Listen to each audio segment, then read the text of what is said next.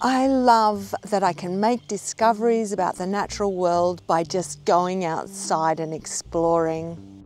There is nothing more exciting than finding new things in my own backyard.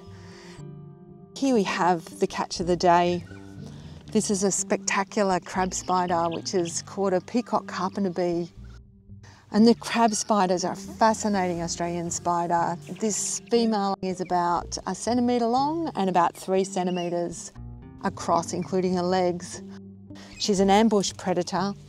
Her white body reflects UV, and she sits in the foliage of the plant, and the effect of the light on her body attracts bees. It's almost like tricking the bee into thinking that it's landing on a particularly attractive flower. And the bigger the spider, the more attracted bees are to where she's sitting and waiting. So they're really effective at catching bees. Now, honeybees actually have a defense, which is to use their communication system to let one another know that there are spiders in particular areas of the plants. And in that way, sometimes honeybees are able to avoid being eaten by these amazing spiders.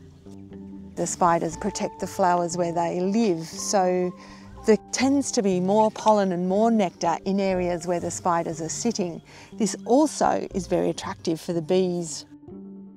They're able to catch very large prey, and as we can see, this spider has caught a Peacock Carpenter Bee. And they're one of Australia's biggest bees.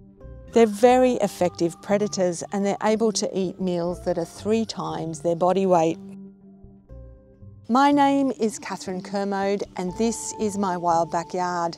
I do hope you've enjoyed this video. If you have, please hit the subscribe button, and that way you won't miss any adventures from my wild backyard.